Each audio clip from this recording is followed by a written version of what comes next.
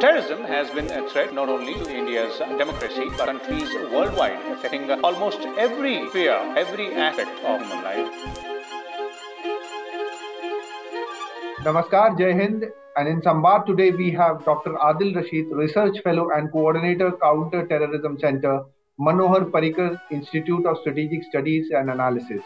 And as expected, we are going to discuss terrorism, counter-terrorism and extremism around the world. Welcome to Samvad, Dr. Rasheed. It's a real honor. Thank you very much for having me. To start off with, Dr. Rasheed, what we have seen around the world, that the mass terror attacks have been on the wane, and terrorism seems to be shifting towards the lone wolf attacks. So how do you see this transition? Is it a permanent sort of a shift, or it's just a short-term transition in terrorism? Yes, it is very difficult to call out whether this is an end to major, big-time terrorist operations, or it has become a trend to move towards what experts say, violent extremism as opposed to terrorism. There is a very fine line which perhaps distinguishes this kind of we come up with new categories and new terminologies, but the last major terrorist attack was perhaps the one which Sri Lanka unfortunately experienced in 2019, the Easter bombings. And since then, although there have been bomb blasts in various places in Afghanistan and other places, but a major international terrorist attack of the sort of the 9/11 and later London bombings, perhaps the last of that we saw in Sri Lanka in 2019. And perhaps we could say that fascination of the global terrorist organizations with the West of trying to impress upon them that they are a major threat. And so the fascination to carry out major sophisticated terrorist attacks with some kind of a messaging, the non-verbal messaging in every terrorist attack, that has now, it seems, gone a little out of relevance. You saw in the 9/11 attacks that perhaps the message was being sent out that even a small-scale terrorist organization can hit very vital sectors of a superpower like America, and also the center of gravity, which it had found to be economic along with the military. So that was a more Hollywood-like attack, spectacular attack at that kind. Even the Easter bombings, the messaging was in a very sick way that ISIS, which was somehow its headquarters were eliminated from Syria and Iraq around the beginning of 2019 with the Baghuz, the last outlet of the headquarters of ISIS being eliminated, that the April 2019 bombings on Easter was a very sick kind of a joke that a terrorist organization has also resurrected. So there was always a kind of a subtext which was made with very large-scale attacks, and it was more sophisticated. It had many, many ways in which you could dissect a major terrorist attack. I think that kind of a major operation is losing relevance, but it is not a very comforting thing. It is a very disconcerting thing. Why? Because now the shift appears to be taking away from major terrorist organizations trying to make a statement to the vitriolic and hate-filled messages of those terrorist organizations percolating into the mainstream society, and the fact that the terrorist organizations have been able to somehow mainstream many of their extremist views through social media, through different media outlets also around the world. These times, they have become very divisive in the way they communicate things. And so we find very polarized societies even in the West today, and the general discourse is becoming very polarized and hateful. So in that, what were considered to be at that time, about 20 years back, a very extremist ideas, now they are becoming increasingly mainstream, and people now even talk about it very openly. And this has created a new kind of a phenomenon where the common man sometimes takes laws into his or her own hands, and you find more and more of these acerbic attacks done by you may call them lone wolves or just a few operators who get provoked by supposedly provoked by any kind of a happening, and they indulge in very violent activities. So this is what a person, Abu Musab al-Suri, a former Al-Qaeda terror ideologue, had said that we should move towards Nizam la Tanzim, a kind of anarchic, disorganized movement of terrorism, where lone wolf operators, a person with a car running over people, stabbings and knife incidents happening. This should become the norm, and the big terror organizations will always claim that this person did it on their bidding, although anybody is free to do, it's a free for all. And this is, in fact, to me, more disconcerting and more anarchic than those regular major terrorist attacks. I think so we are moving away from acts which were meant to create terror globally through the media to society itself being getting increasingly affected by vitriolic, hate-filled lone wolf operators acting independently, which is very difficult to either find out or foil or stop. And so we are moving away from terrorism to violent extremism of a very vicious kind. Dr. Rasheed, you were talking of mainstreaming of terrorism and the violent hate, acerbic speeches coming out of different groups and moving towards the lone wolf terror attacks. But what has not moved towards the lone wolf sort of a thing is the Taliban. And with its geostrategic positioning, different government organizations are gradually moving towards negotiating and talking to the Taliban. So do you see a legitimization of terrorism, a mainstreaming of terrorism while recognizing the Taliban? I mean, they have not changed their ways. They're still the sort of fountainhead of terrorism in the region, at least, if I can say so.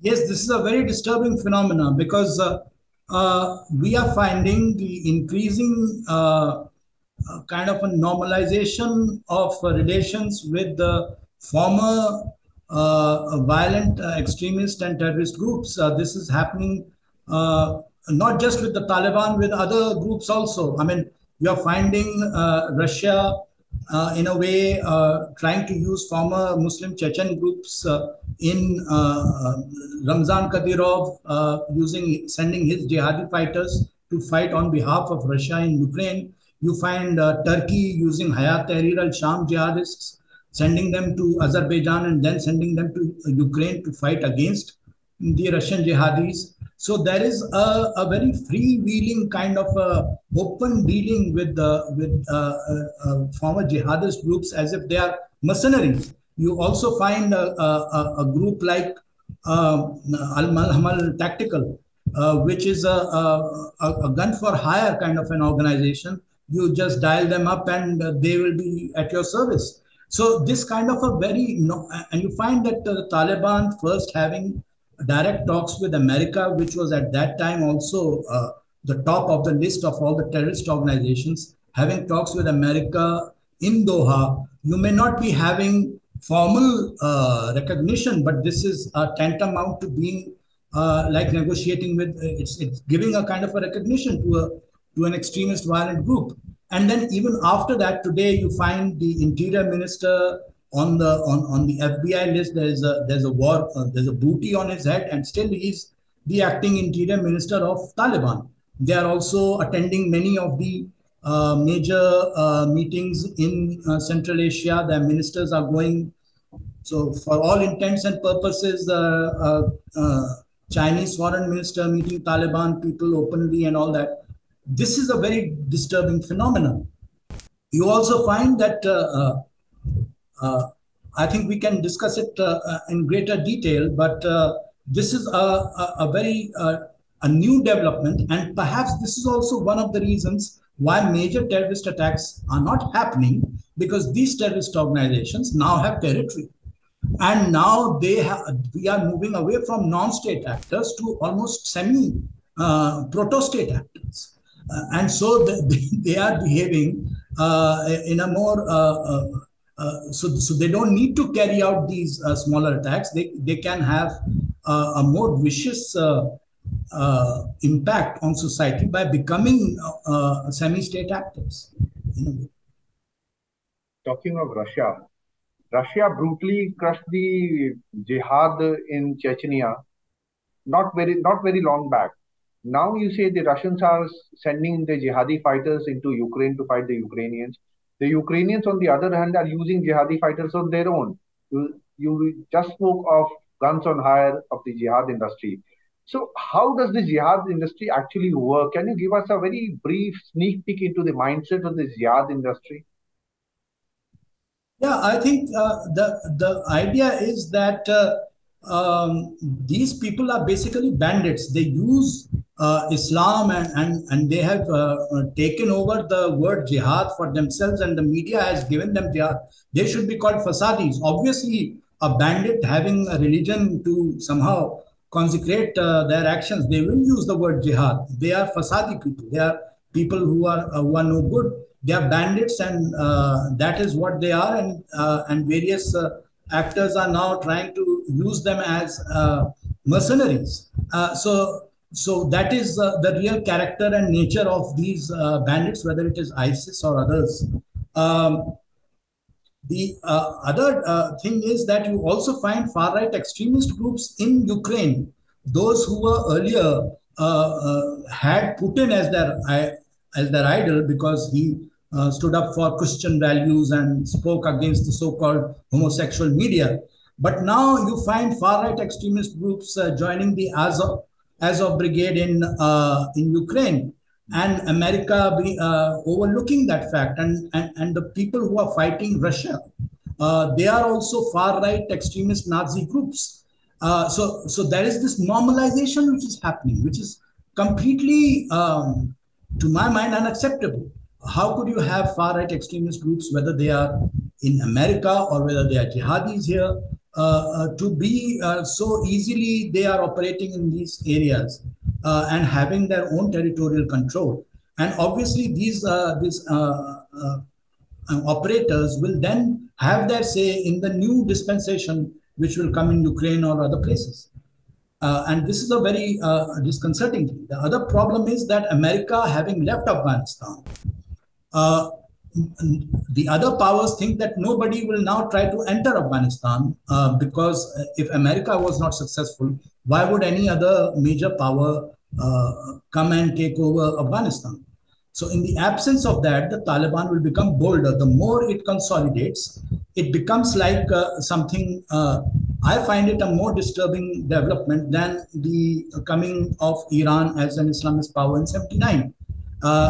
There was a major setback to global jihadism with ISIS being wiped out. And we found that phase from 2019 to 2021, a major decline in terrorist activities. Once Taliban came to power, suddenly the jihadist morale increased worldwide, and you find more of this literature coming online, and you will find that more of these activities will only proliferate the more Taliban consolidates itself. And the Taliban 2.0 is perhaps a smarter cookie than the 1990s Taliban. They have two faces. They have three faces. They know diplomacy much better now. They can present themselves as if they are a normal functioning government, although they could have these other operators like TTPs. Some people even say ISK has elements of the Haqqani network. Shahab al-Muhajir, who's the leader of ISK, was a former commander of the Haqqani network. So people from TTP keep moving into ISK and whatnot. So there would be other organizations, and Taliban has not renounced either jihadism or Islamism. It just says that it will not allow anybody to carry out or plan attacks from its soil. Now, this is a very ambivalent kind of a statement. So if we allow these players to keep operating, we don't know what we are going to see in future. It is just like once the Mujahideen had come and they were operating in Afghanistan after the Soviet Union had withdrawn. And then we saw Taliban coming up and a lot of human rights atrocities happening in Afghanistan leading up to the 9/11 attacks. So just as America is now looking towards Ukraine or maybe Taiwan or other places, this area has become the new black hole of terror. And this is a very dangerous development. One final question, Dr. Rasheed. And Pakistan, the other black hole in the region as far as extremism and radicalism goes. General Zia, in his bid to Islamize the whole country, updated the blasphemy laws between the 1977-78 when he came to power and 1980. And we see Tehreek-e-Labaik Pakistan virtually acting as virtual state at times and holding the state to ransom. So do you see that one of the main reasons behind this rise in extremism in Pakistan was the updating or the modification of the blasphemy laws by General Zia? Yes, I think this whole idea to Islamize Pakistan has always been in this trouble of trying to find an identity for itself. It was basically an anti-secular, anti-India ideology. So you cannot have any positive identity by having just it was more of a negative identity, which it still has. And so, and the fact is that Islam, like every other religion, is only a spiritual faith.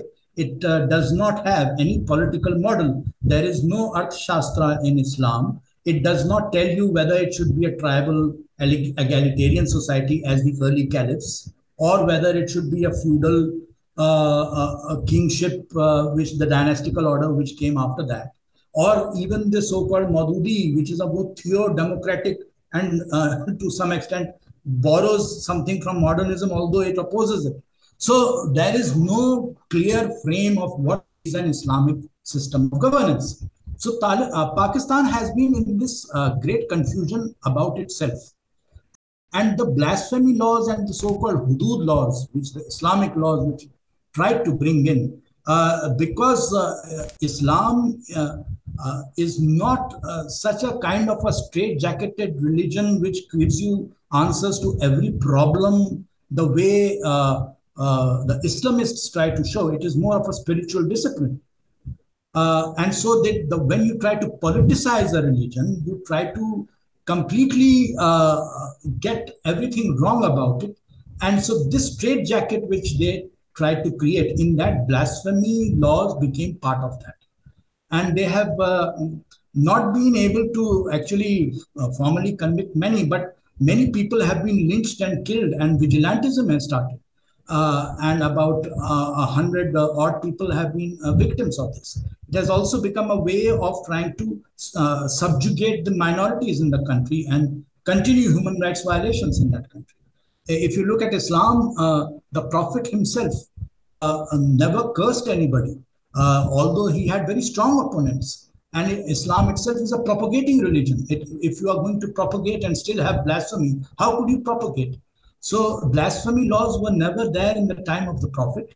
Even after that, during the first Umayyad Empire, which was not a very particularly Islamic kind of an empire, yet there was no blasphemy law even in the Umayyad period.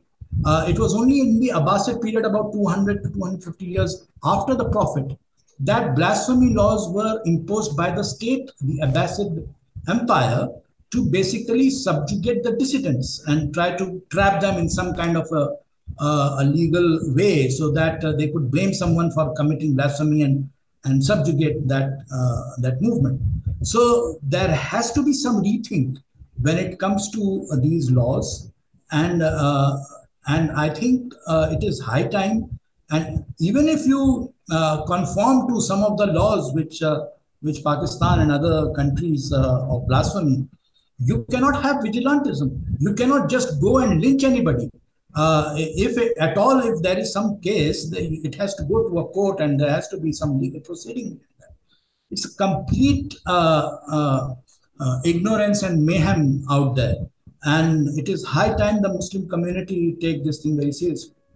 Thank you, Dr. Rasheed. And I'm sure that I hope that people listen to your conversation, the insights you've given on Islam and how this politicization of religion will always virtually lead to vigilantism.